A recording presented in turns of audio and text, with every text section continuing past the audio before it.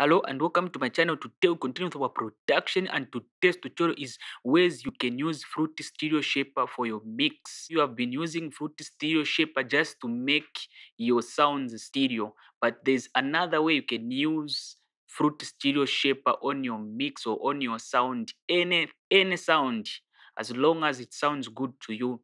You can use this method, which I'm going to show you in today's tutorial. So there's a beat which I've used the Fruity Stereo Shaper, and this beat I'm going to use it to explain how you can use Fruity Stereo Shaper. So let me just play the beat so that you can hear the beat, then we shall jump straight into today's tutorial. So hear the beat.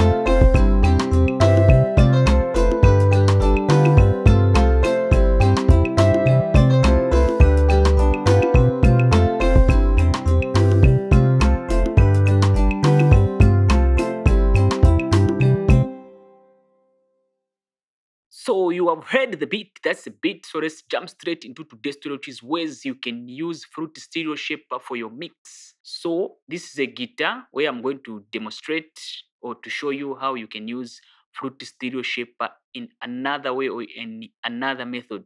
So the way it is, this is a guitar. If I play the guitar, you hear it, it will sound together with the piano. Well, I've just soloed the guitar here. So hear it the way it will sound.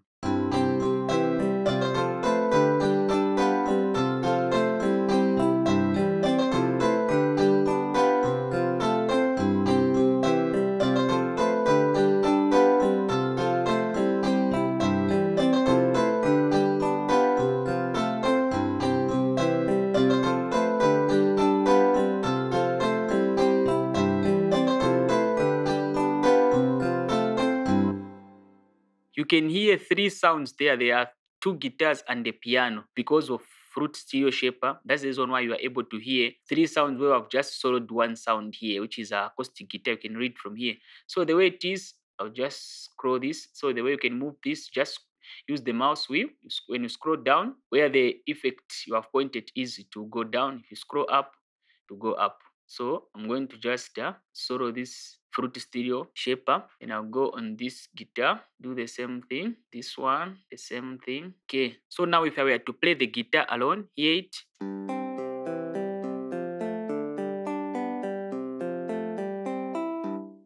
So you can hear the guitar, it is sounding as if it is in front of you. So just add the Fruity Stereo Shaper.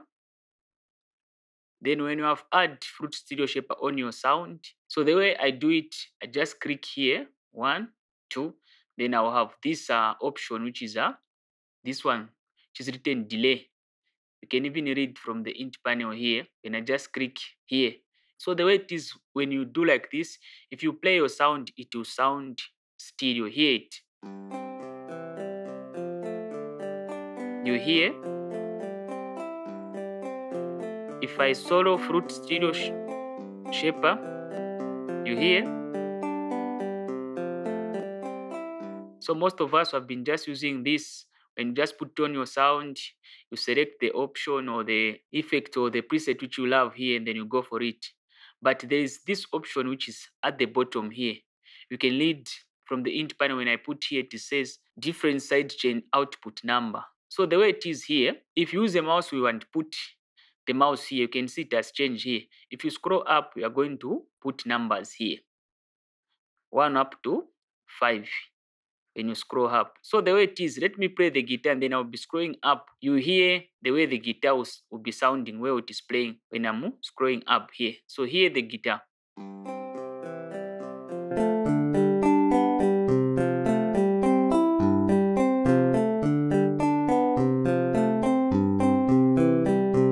So you hear it has started sounding more on your left here. If I put it on 2.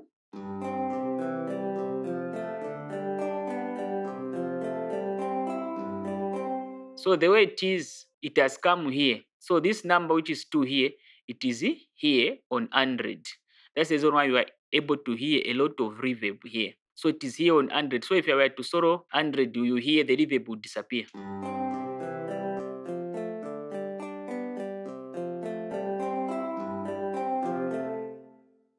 If I put it on another number, you hear, because it has come here on insert 101. So when it is here, like the way it is playing here, you are able to hear it now. So here you can add effects which you want to this guitar. If it's a reverb, you can add the reverb. If it's a delay, you can add the delay. Anything you want to add, you are going to have 2 guitars, one with the delay, the other one with just normal sound without any effect. So the way it is, if I were to come here, you hear, if I solo this one, you can still hear the guitar playing on your right. If I click here, you hear. So now here, if you want, you can add reverb. Then when you have added reverb like this, you do your settings the way you want them to be.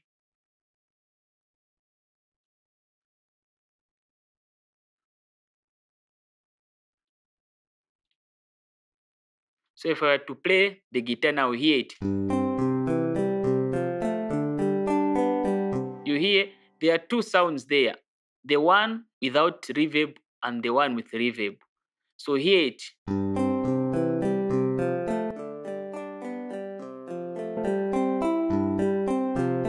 So now here you can see that it is playing much on your right.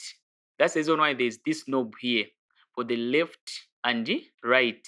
So you can now balance your guitar. If you want your reverb to be playing centered together with the dry signal, you can use this knob which is here. So let me just try to push it to the left or to the right. You hear the way the guitar will sound.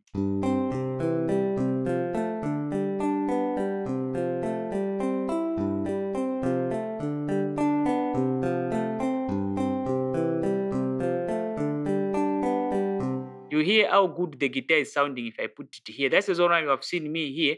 I've done this. I didn't want reverb to be just playing much on your left here, but to be playing center. That's the reason why you have seen here. I've done a bit of some panning to the left. Same applies with here.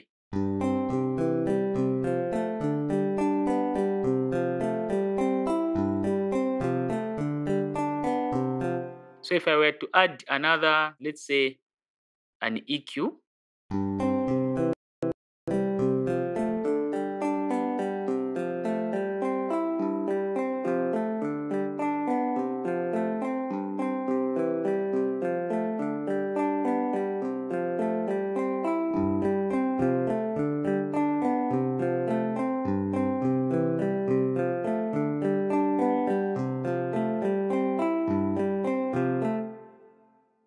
Let me add distortion.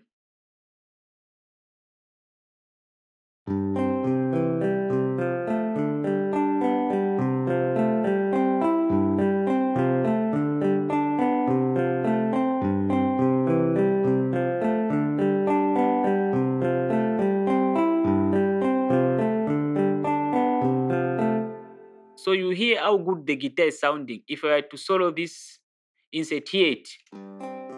You hear? It is not even interesting the way it is sounding. But if I were to add these effects on this guitar,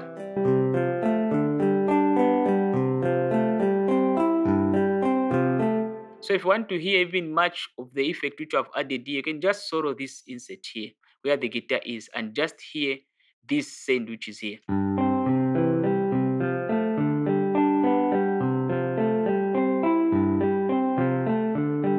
If you want, you can even add Fruity Stereo Enhancer to make it even more wide. If I add it together with the dry signal,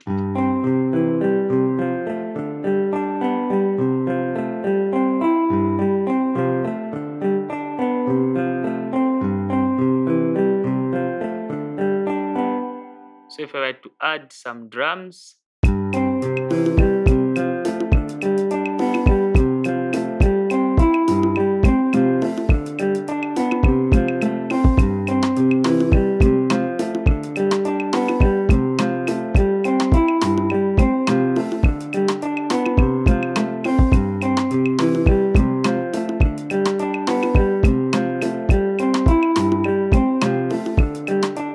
you hear how good it is sounding. There's a dry signal of the guitar and there's a reverb at the back.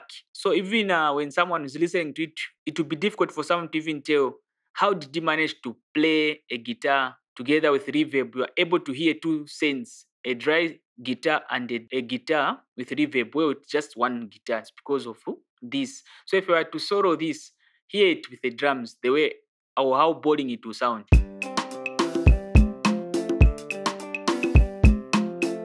You hear? But if I add this,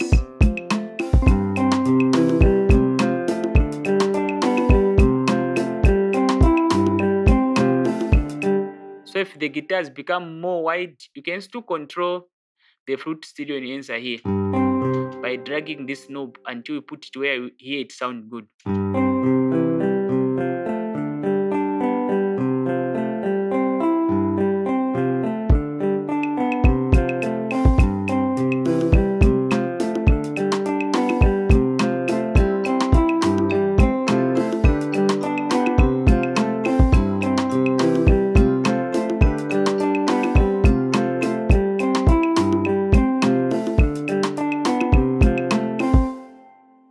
So that's how you can use, or another way you can use Fruity Stereo Enhancer on your sound. Then here you can add even other effects which you want to this guitar. It won't affect the dry signal, but it will be just affecting this sound which is here.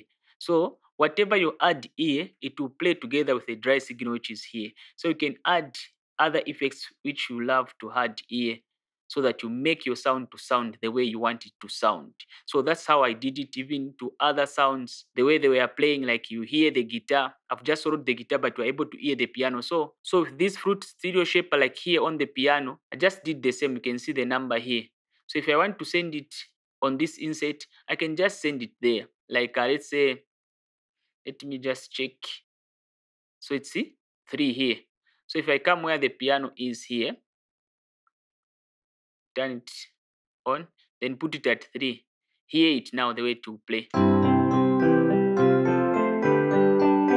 So if I solo this piano, you're just going to hear this sound which is here. Then here you can control how much you want everything now to be with the dry signal. That's the reason why there's this knob here. So if I were to play it, then I'll add it here until I hear it sound good. Then I will introduce the dry signal here.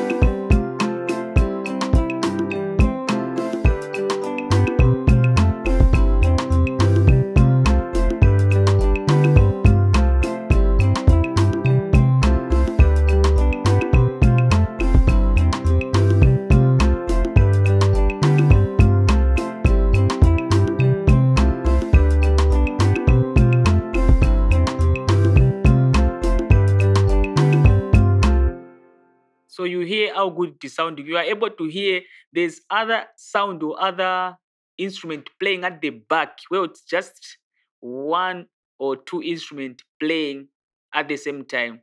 But someone will be able to say, how did he manage to do that? It's a simple thing. Just use Fruity Stereo Shaper the way I've used it here. So if I've got any question about this same tutorial, feel free to ask on the comments box below. And if you're new to my channel, don't forget to subscribe. This has been Frederick. Thank you very much, and I'm out.